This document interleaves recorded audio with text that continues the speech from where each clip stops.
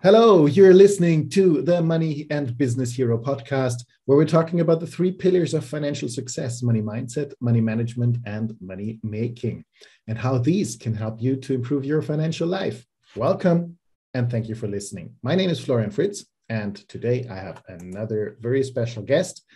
Panos Mekras is a specialist on cryptocurrencies, blockchain technology, DeFi, NFTs, and everything that comes to this. He recently published a book about it, and we are going to talk about how you can profit from crypto. Welcome, Panos. Great to have you. Great. Thank you for having me here. It's my pleasure to be here and talk about this technological breakthrough. So yeah, let's begin.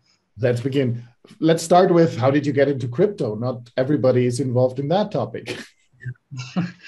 Well, everything began in 2016 while I was accidentally scrolling on Facebook, and I fell into an article about Bitcoin. It was talking about its price, that it was approaching $1,000, and I decided to click on it. At that time, I was studying finance, so I was generally interested in investments and trying to start, investing as a young person and start, my investing journey. So I clicked on that article and I read it, and everything changed from that moment. I was drawn to the idea and the technology, and I started reading and learning more and more about the technology. And a few months later, I decided to invest in crypto for the first time. And the journey basically began from there. And at first, all I saw was an amazing opportunity to make money because it was a new industry. Mm-hmm. And, not many people knew about it. So when you see something such as revolutionary, such a technology that not many people know yet, then I think it's a great opportunity to jump right in and learn as much as possible about it. So as time went on, I understood more and more about the technology, and I understood it was much more than just making money, just a quick way, let's say, to make money, like many people perceive it. Mm-hmm. And I realized it was much more about the goal of Satoshi Nakamoto's, which is the anonymous person or group, we don't know yet, that created Bitcoin. And his or her or their philosophy was to decentralize and democratize money, mm-hmm. and finance, and basically all the other industries this technology is disrupting. And I would say the aim of the crypto movement is to promote financial freedom and decentralization by challenging power structures.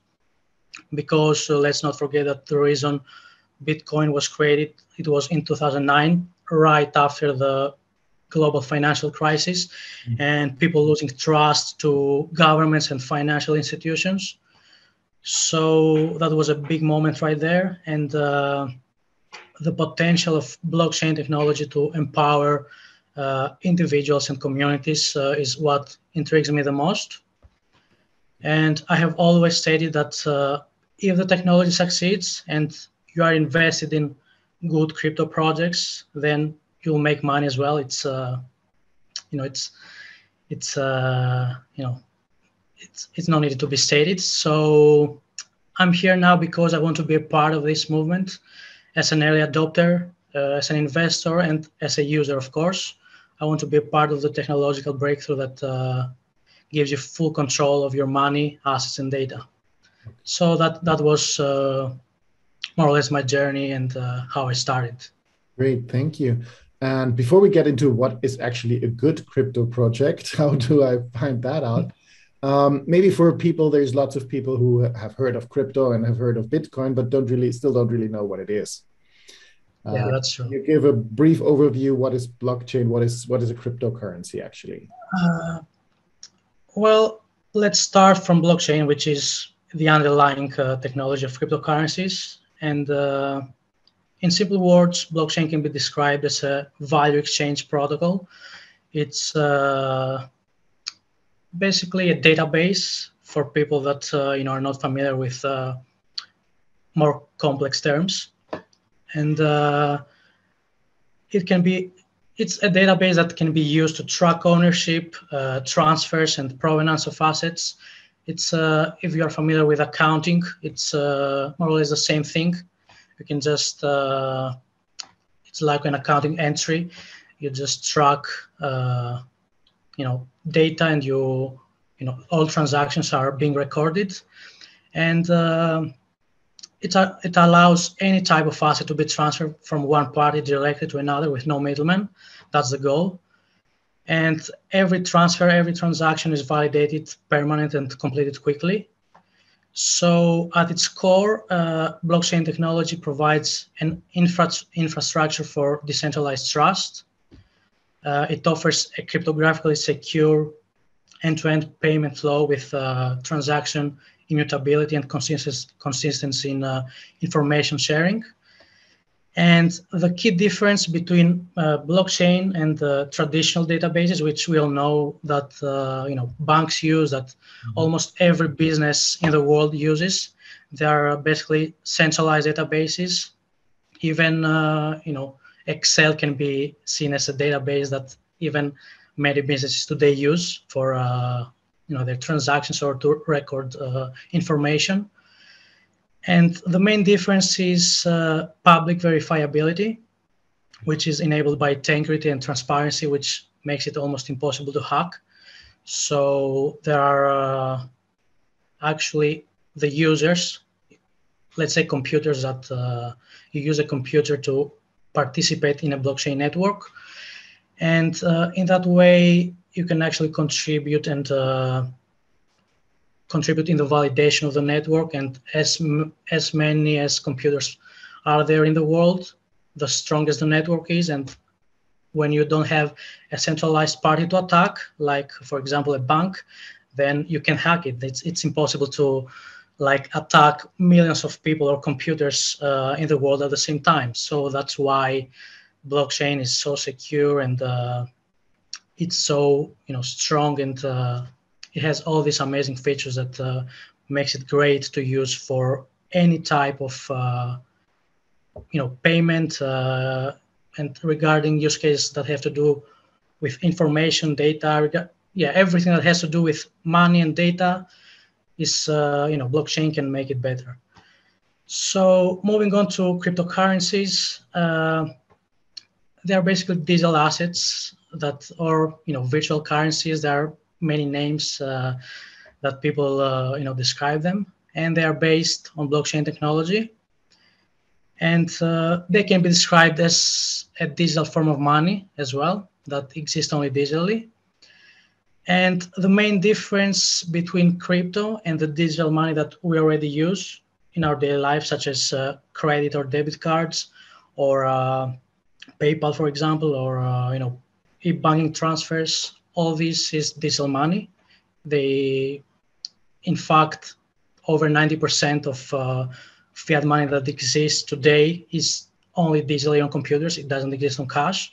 Mm-hmm. So we already use digital money, but cryptocurrencies take that one step further by providing this decentralization, and a cryptocurrency is not issued by any government or central bank. And the goal is to be decentralized and based on a permissionless and immutable ledger, which is a blockchain network. But there is also a misconception, because cryptocurrencies are not just currencies as its name states. They can be many things at the same time and used for several use cases. That's why some people avoid this term and use crypto assets or crypto tokens or just crypto instead. But basically all mean the same thing. You can think of it like the internet. You don't have just, the internet can be used just for one thing. You have hundreds or thousands of different use cases from and businesses and many ways to use the internet. It's exactly the same with blockchain and cryptocurrencies. Okay, so that's interesting. Not all cryptocurrencies are actually meant as currencies. Yeah, I mean, they can be used as currencies, but not only. There are many other ways to use, as there are utility tokens, there are governance tokens, which we may talk about it later on details. But yes, they can be used for many things at the same time. Okay, great. Thank you. Now, back to what is a good crypto project. There's thousands of them by now, different currencies and coins and tokens. How do I recognize which are actually good, which I want to get involved in? Well, research, first of all, is the most important thing. Like any investment, you have to understand the asset itself. You have to read the white paper, which is actually describes in a cryptocurrency project, uh, describes what it wants to do, its goals, the team behind it, what are their token economics, which is the most important thing for an investor standpoint, which they want to invest in the token. So you have to look at many different things. You have to look at the team, their background. Are they good enough? Are they, dedicated to the project, or they're just, because there are many scams, unfortunately, in the industry. It's a new industry, and many people just don't do enough research, and they don't look enough for like the team background. If many teams lie about their background, and they spread like fancy words on the white paper to make their investment or their project attractive. So you have to look extensively for the team, look at any social media possible on LinkedIn, Twitter, any information you can find about the team. Make sure they are legit, and they can do whatever they have promised on the white paper. And then for the project itself, it's it depends on each investor, but the goal is to find a crypto project that solves a problem. If it's a generic crypto that doesn't bring anything new to the market, to the industry, and there are many copycats, it's very easy, since most projects in blockchain is open source. Anyone can copy the code and create a copy and with a different name in just a few minutes. It's very easy, actually. So you have to look at the innovation. What is this project bringing to the market? What is the problem that is solving, and how it can achieve it. So this is the most important thing. Is it solving a real problem in the world? Will it bring, the adoption, and will people become interested? Because there are some use cases that are very complex for people to understand. So even though you can say they are good projects, they don't attract many people because they are very complex, and they don't aim the average person, but let's say developers or people that are very familiar with the underlying technology and how things work. So yeah, you have to look at many things, and like a normal company, you have to look at the fundamentals, and you have to look at the statistics and the information provided by the team. You have to look at the progress, how, if they complete their promises, and if they're actually achieving what they have said in the roadmap. So yes, it's many things you have to see if the project is actually good. It's not that easy, because many people just jump right in without doing any research, and then they end up usually losing money. Exactly. So with that, difficulties in checking the team and understanding the use cases, is that an important problem they're solving? Would you recommend people, especially people who start, to just stick to Bitcoin, or would you recommend altcoins as well? Well, it's a difficult question, because as a person who loves innovation personally, and always trying to find improvements, I just can't support Bitcoin anymore.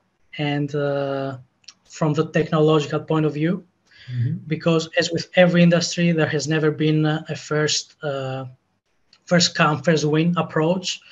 For example, on the internet, let's say Alta Vista and Google, or with music like Napster and iTunes.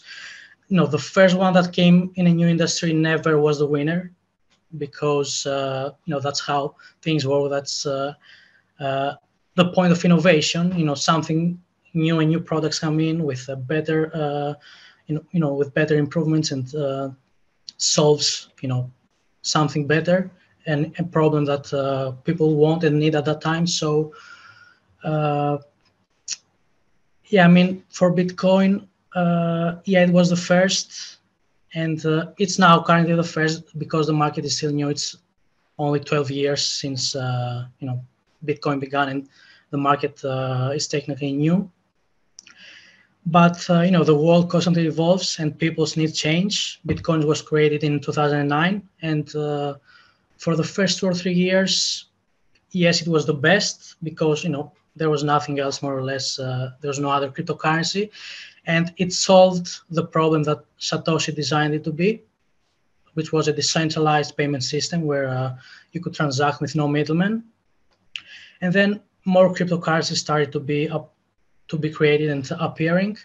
For example, XRP came out in 2012, and the goal was to make a better Bitcoin. So they brought a new innovation. They created a more efficient system with a different consensus algorithm that didn't need mining or proof of work. So with Bitcoin, for example, you need around 10 minutes.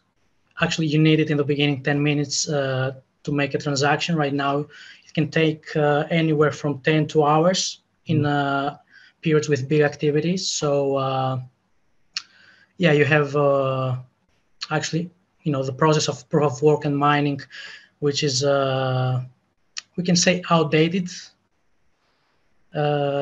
So yes, that makes Bitcoin slow and expensive right now compared to other new cryptocurrencies. For example, XRP, it takes just 3 seconds to make a transaction, and it costs a fraction of a cent.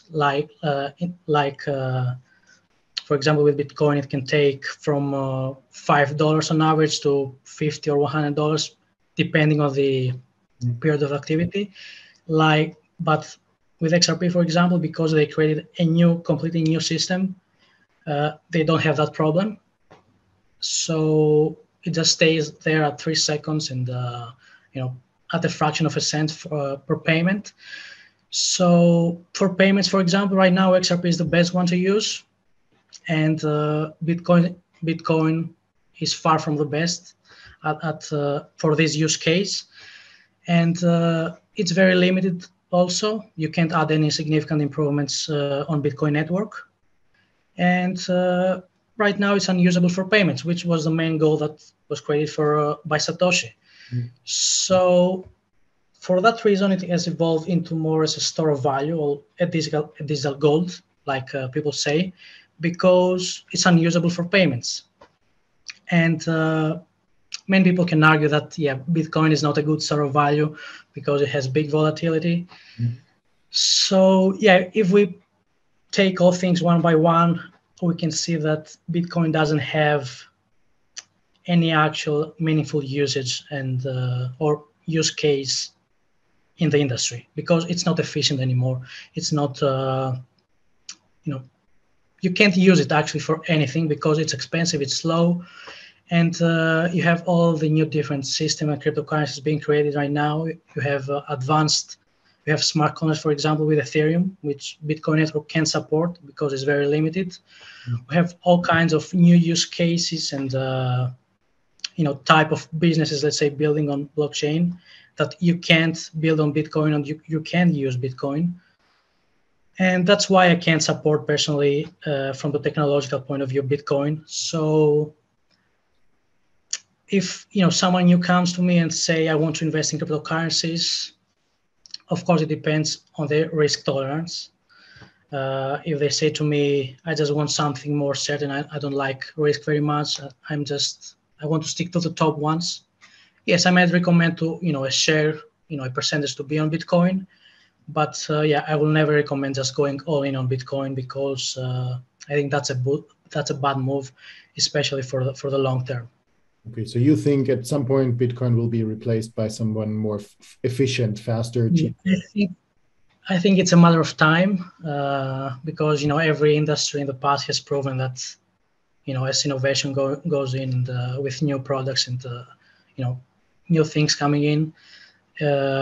Yeah, the first, it's only a matter of time before Bitcoin loses the #1 position. And for example, there are many new use cases. We have decentralized finance, we have NFTs that makes it a little bit easier for the average person to join in, the outsiders.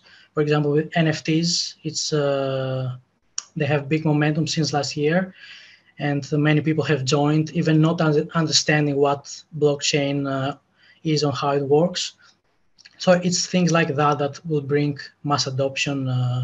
It's the user experience and efficiency that will bring the many people in the industry, and Bitcoin can do that. So yeah, I think the future is multi-chain.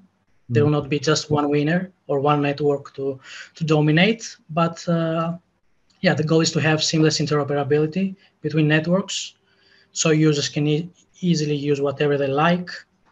And it's not like Bitcoin or altcoins.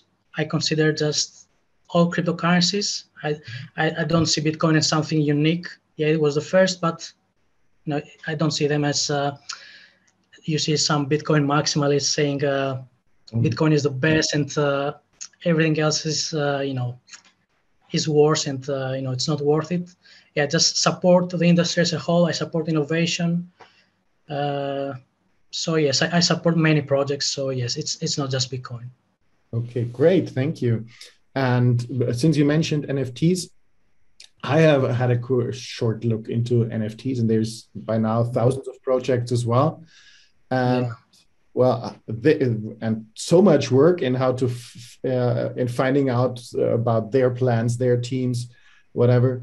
How do you find NFT investments that make sense? Since you said it's simpler, I found the opposite.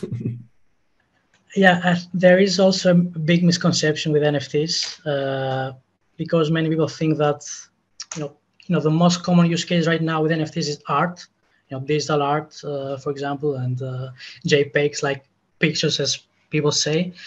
And many people think that the NFTs are the pictures of the art itself, but it's far from that.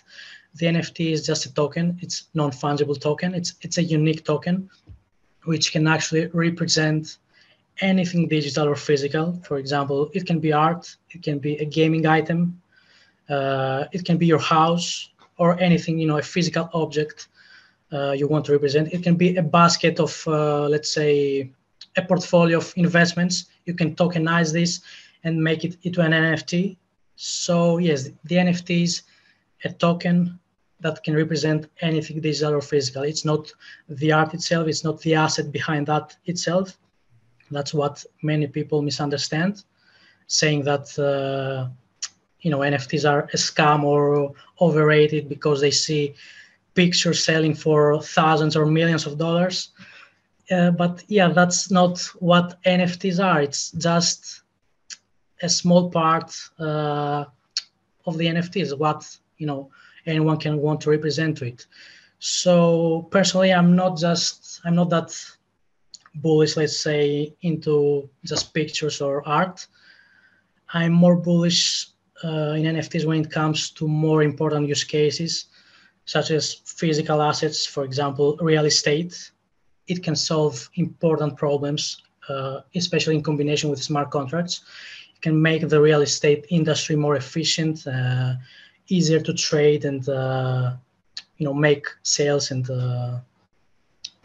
the whole procedure of buying and selling real estate easier. So yes, I'm more bullish on NFTs when it comes to real use cases like that. Or for example, you can represent a domain into an NFT. For example, you have Unstoppable Domains. It's a project that sells domains that never expire. They are based on blockchain. So that's that is the kind of use case that I'm bullish on NFTs, not just pictures or things that are just hyped at the moment. And yes, of course, for whoever loves art, they can find that important, or for creators or for artists. Yes, that might be interesting and important for them. But yeah, it's up to the person. It's not that NFTs are just for art. They can be for hundreds of use cases. They can be for music, for example. It's important for music creators. They can create their songs. They can upload them into NFTs and sell them, and actually they can benefit from the use of the technology instead of going on Spotify, for example, which takes a big cut from creators. So yes, NFTs is just a technology. It's not the art, the picture, or whatever people trying to spread negativity about. It's just the technology, and you can use it for many things, for whatever you like, and that's the point of it. I think it can be used for great things, can be used for bad things. It's up to the person how he will use the technology. Okay, not just Bored Ape pictures. Great. Yeah, I mean, yeah, because some people might wonder why some pictures are selling for millions. I think it's with cryptocurrencies, and when you enter the crypto community, let's say, you have a feeling that you belong somewhere, especially when we talk about Web3, which is Web3 is technically everything that has to do with crypto, NFTs, smart contracts, just under the umbrella of the Web3. So when we say Web3, we refer to just blockchain and crypto as a whole.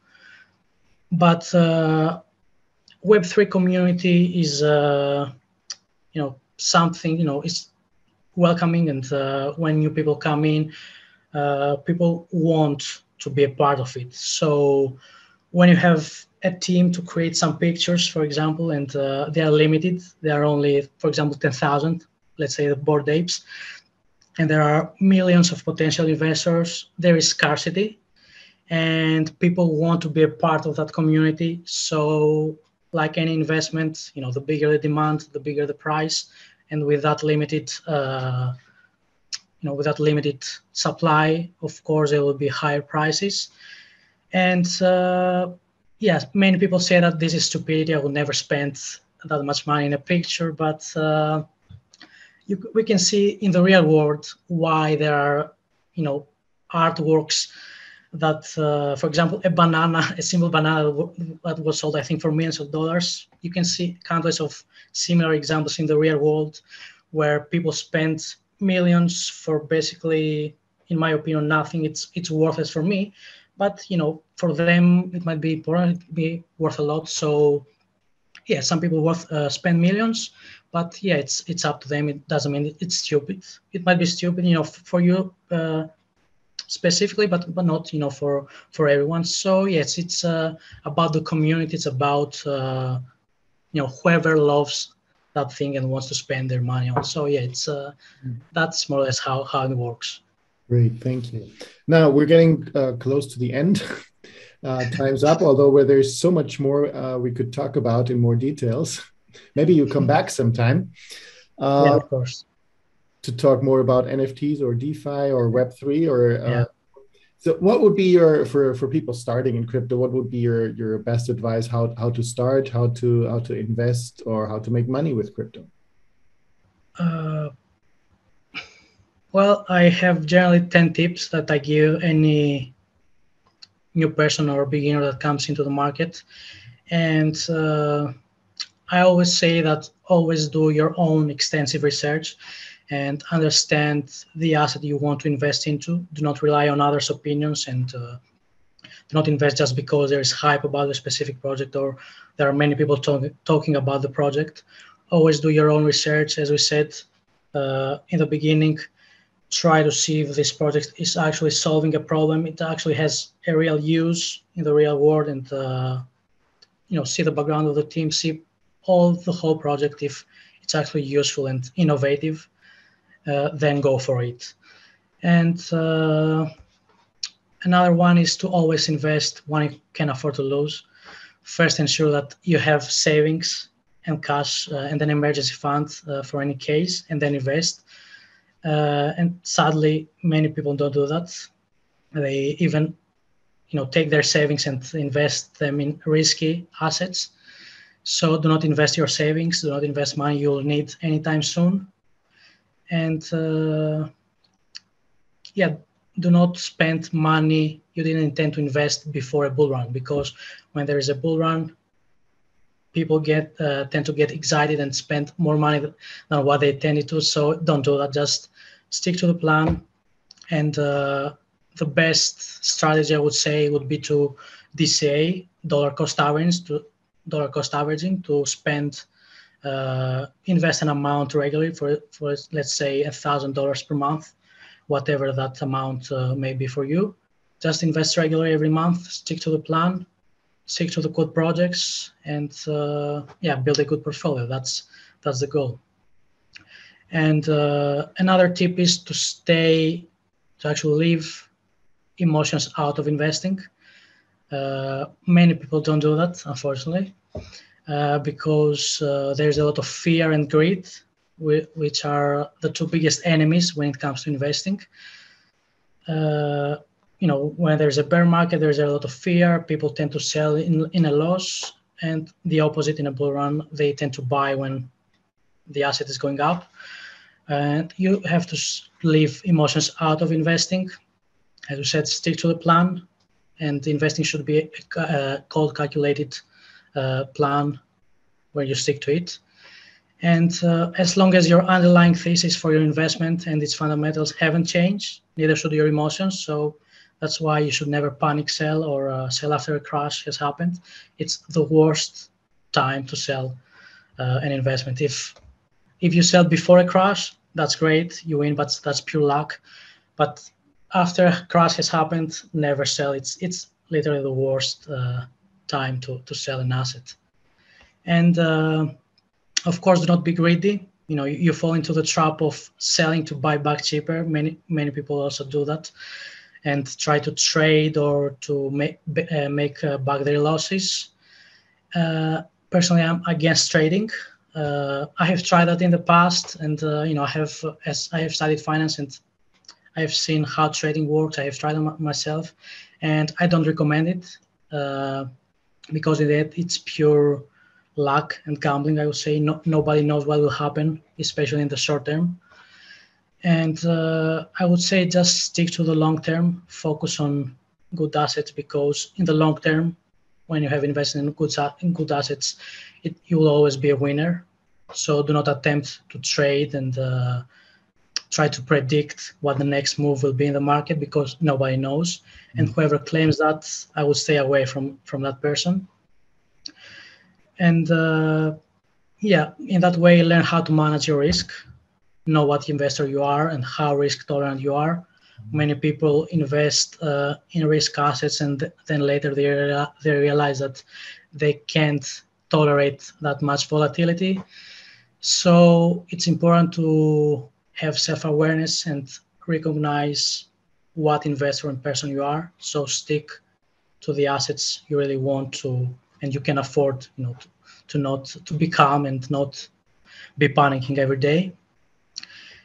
And another thing is to not follow YouTubers or influencers that make price predictions. There are tons of that make, every day technical analysis. They make predictions or try to create hype or panic.